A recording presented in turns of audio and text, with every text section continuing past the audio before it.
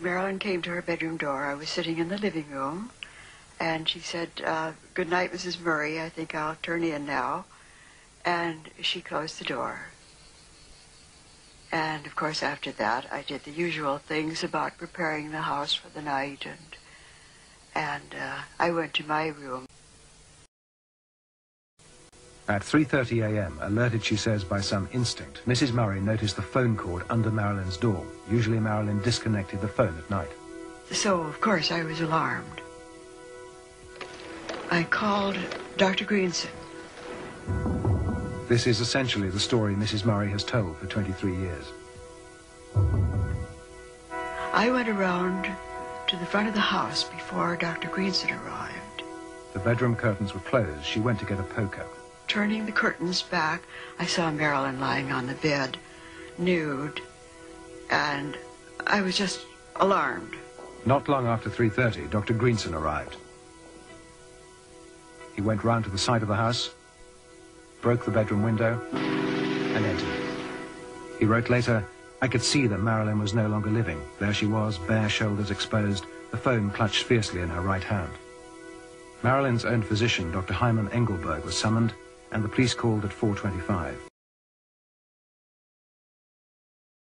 As I happened to talk to her on the phone that night, earlier in the evening, and she was happy and in a manic phase.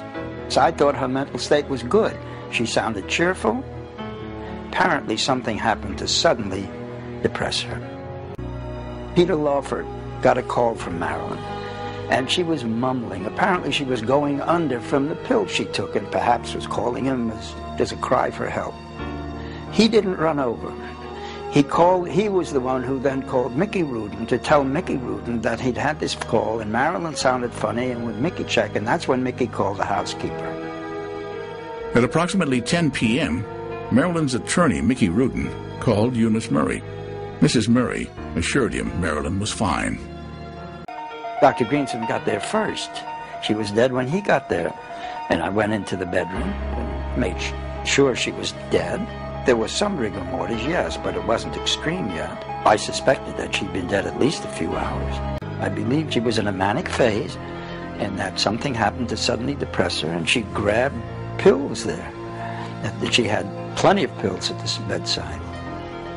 I think she was suddenly depressed, and in that sense, it was intentional. Then, I think she thought better of it when she felt herself going under because she called Peter Lawford. So while it was intentional at the time, I do believe that she changed her mind. At the side of her bed there was a lot of Seconal, which I had never given her.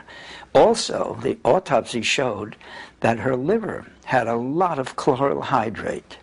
I never gave her chloral hydrate, and I don't think any doctor in the United States gave it to her. She must have bought it in Tijuana. Marilyn was stretched out, face down, in a soldier's position, catty-corner of the bed. Obviously, she'd been placed in that position. And I was shown the nightstand by her table, by her bed, and it was about 8 or 10 empty bottles that had contained medicine, all barbiturates. Dr. Greenson said she must have swallowed them all. I looked in the bathroom for a half-empty glass or a glass that had been used. There was none.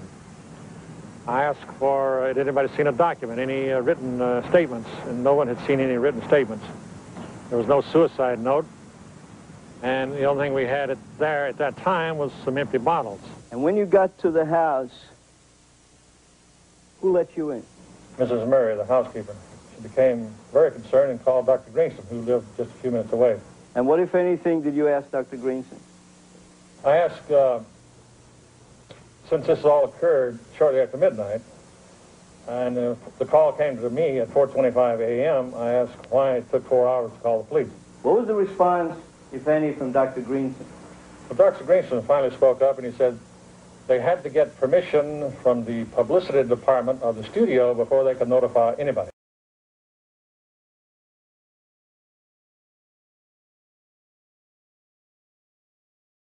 About 3/4 of the way through the concert, someone came to our box and said, "Arthur, come quickly." And he didn't realize, and he said, "Marilyn is dead, or she's on the point of death."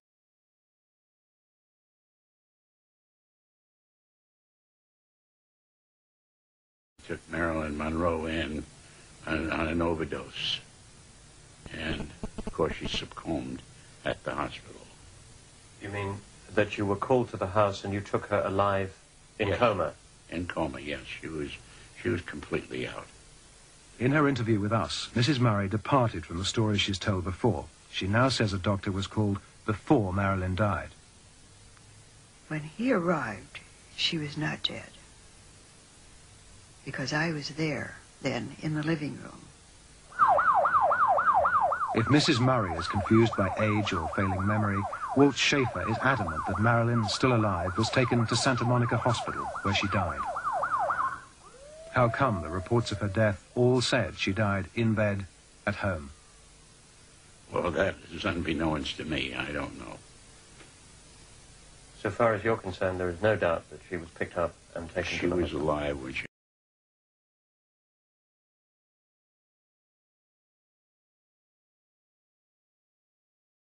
I went to the door and I opened it up and there stands Bobby Kennedy and I go, boy.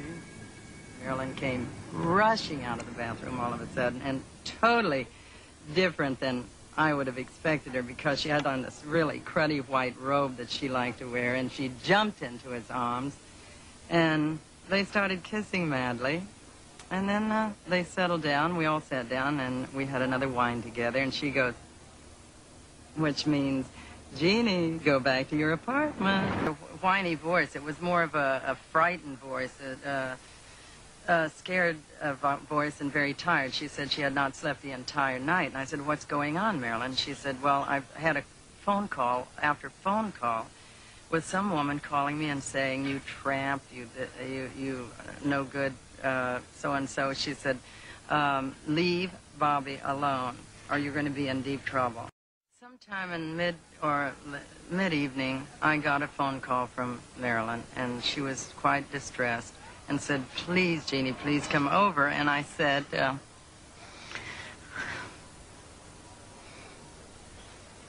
I can't.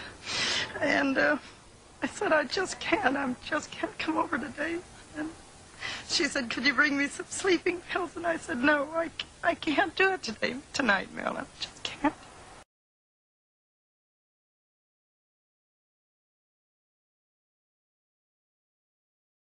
Well, over a period of time, I was not at all surprised that the Kennedys were a very important part of Marilyn's life. And so that I was just I wasn't included in this information, but I was a witness to what was happening. And you believe that he was here? At Marilyn's house? Yes. Oh, sure. That afternoon? Yes. And you think that is the reason that she was so upset? Yes, and it became so sticky that the protectors of Robert Kennedy, had to step in there and protect him.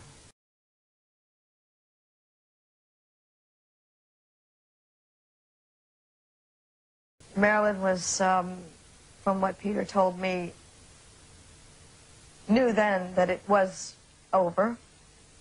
That was it, over, final. And she was very, very distraught and depressed and perhaps even suicidal at the time. He said he went there. He tidied up the place and did what he could before the reporters and what have you found out about the death. There was no mention of a suicide note? No. And you saw no note anywhere near the body? No. I looked around for any notes, and I looked for any documents, and there were none in evidence. Did she leave a note? Yes, she did. What did it say? I don't know. No, it was destroyed. It was destroyed? Who destroyed it? I'm sure Peter did. Told me he did.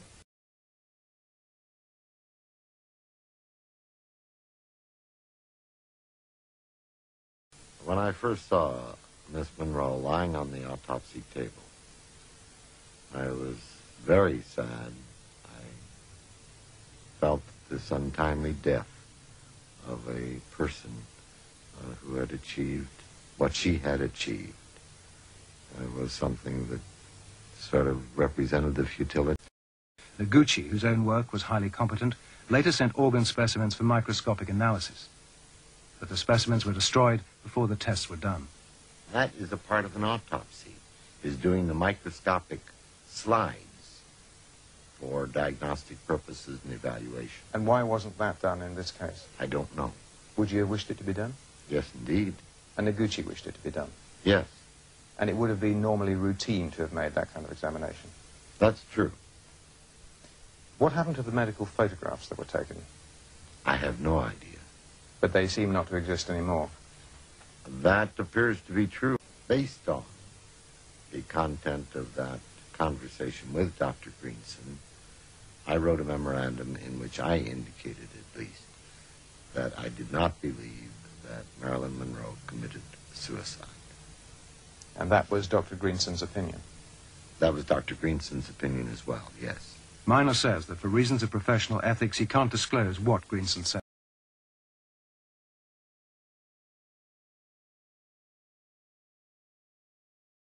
One of the reasons advanced for the highly secret nature of this investigation was that there could be some type of national security problem in connection with the association between a national figure and a highly publicized entertainer.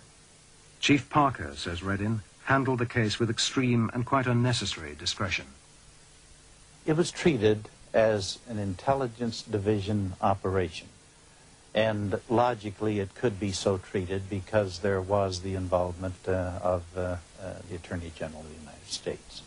They treated it as a 100% intelligence operation, and those operations are highly secret.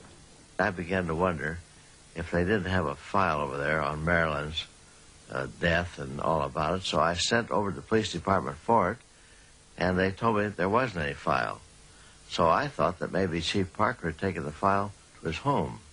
But I never followed that up because I didn't want to bother Mrs. Parker. But that was my assumption, that there was a file, but it was taken out of the police department. But as mayor, you had the right to require the police department to give you any file they had, didn't you? Well, they sent me any file I asked for always. Surely they wouldn't have gone so far as to have lied to the mayor, would they? Oh, they very possibly would have, sure. It's easier to say there is no file than it is to say there's a file, Mr. Mayor, and you can't have it. Recently, however, the police department released the supposed file on Marilyn Monroe's death. It includes a rebuttal of an ancient magazine article and a handful of detectives' reports. Reddin dismisses it as obviously incomplete. He wants to know the reason for the secrecy.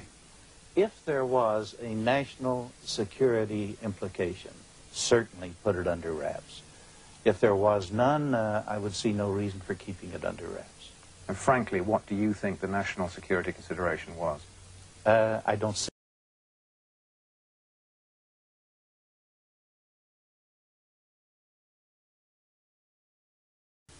I can't explain myself or defend myself without revealing things that I don't want to reveal. I feel like I can't, you can't go around and say, well, I'll tell you this and I won't tell you that. It's a terrible position to be in, to have to say I can't talk about it because I can't tell the whole story. Listen, talk to Bobby Kennedy.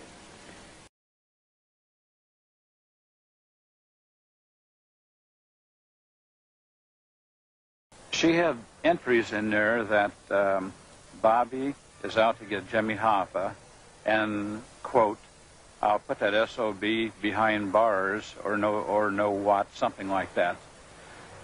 She had entries in there regarding Bobby told me that he was going to have, Castro murdered. And the entries, most of them begin with Bobby told. She was going to tell of the promises that he had made to her, which she considered lies and had misled her. She was going to tell about her affair with the two Kennedys, that's JFK and Robert Kennedy. And I had asked her if she had told this to anybody else, meaning about the press conference coming up on Monday morning. And she said, yes, I've told a few people. And I told her, I said that I thought that would be very, very dangerous, And she said, well, she didn't care at this particular point because she was going to come out and tell the truth because these people had used her. Now she was going to go and tell the real story.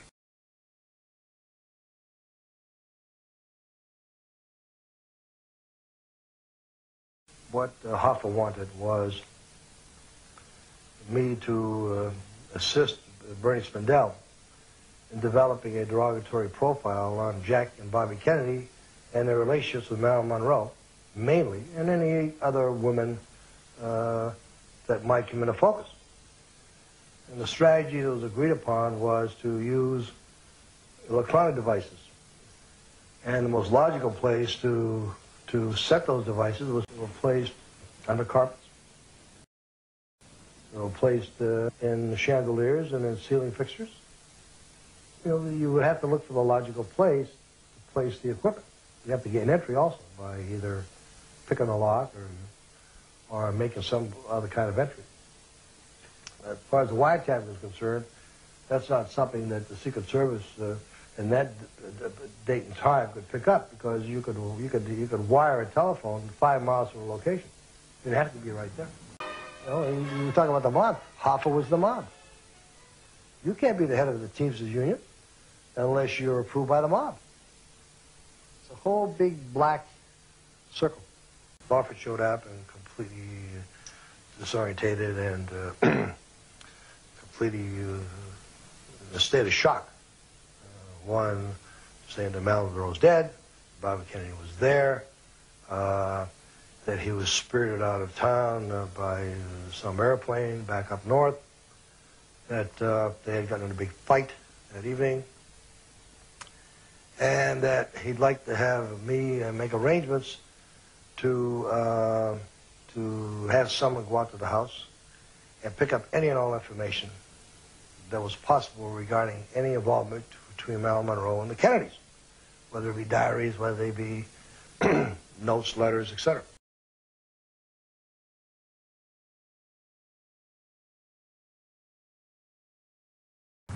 The conversation that came across the receiver was music, people talking, and it would fade in and fade out, and I then beginning to recognize the voices, the Bostonian accent and Marilyn Monroe, and I heard the word the president call Marilyn, Marilyn, and the Marilyn calling the president press.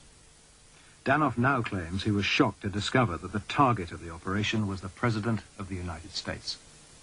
The footsteps left the living, which I assume was the living room, and went into the bedroom where there was another transmitter which picked up all the activity in the bedroom, which was cuddly talk and taking off the clothes and the sex act in the bed. You can hear the springs squeaking and so on and so forth.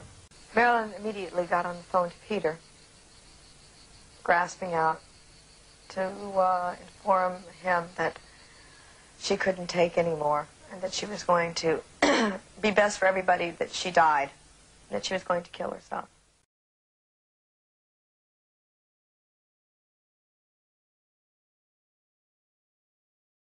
That afternoon, we all hiked up to the top of the ranch and had a big touch football game, which of course is typical family sport of the Kennedys. So it was a. The only time that Bobby was out of my sight was from the time he went to bed, sometime after 10 o'clock. And when I saw him in the early morning at breakfast, and he was with me all the rest of the time. Were you with Bobby when he heard of Monroe's death? Yes, I believe we picked it up on the radio. How did Bobby react to the news? Well, I don't recall any specific reaction. The car drove up, and then people got out, and I said, oh, there's Bobby Kennedy, and they went from the car to the house. That really is all that I saw. You're absolutely convinced it was Bobby Kennedy? Oh, I know it was Bobby Kennedy. Yeah. No question of that in your mind? Yeah, I mean, it was Bobby Kennedy, you know. Well, he wasn't there. As I understand it, he left by helicopter. Going where? Back to San Francisco. He showed me his log. In the log, it showed that he had indeed picked up Bobby Kennedy at Peter Lawford's house on Sunday morning, somewhere around 2 o'clock. And he took him from Lawford's house to Los Angeles International Airport. Chief Parker told me confidentially that Bobby Kennedy was supposed to be north of Los Angeles, some city, making a speech, but that actually he said he was seen in the Beverly Hilton Hotel in Los Angeles. On the night that Marilyn died? On the very night she died, yes. Why do you think that so many witnesses in Los Angeles would have told us and told the police that Bobby Kennedy was in Los Angeles that day? I just can't speculate on their misinformation or their bad information or their what they think they saw or what they think they knew. But there's just no way he could have been in Los Angeles, unless he had a twin. Isn't it odd that two key members of the police department at that time, that is the police chief himself and the chief of detectives, would both have been of the view that Bobby was there if, in fact, there was no evidence? I'd like to cross-examine them. I can't believe it.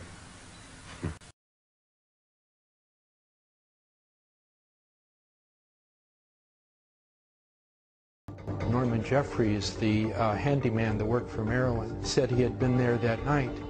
And he said he was in Mrs. Murray's room. They were watching television when Robert Kennedy and the two men that were dressed in suits arrived at the door and told Mrs. Murray and Norman to leave. He said they just went to the neighbor's house and they were only gone about 20 minutes. When they saw Robert Kennedy drive off with the two men and they returned to the house, they went to the guest cottage, and that's when they found Marilyn comatose on the bed and that her file cabinet had been rifled.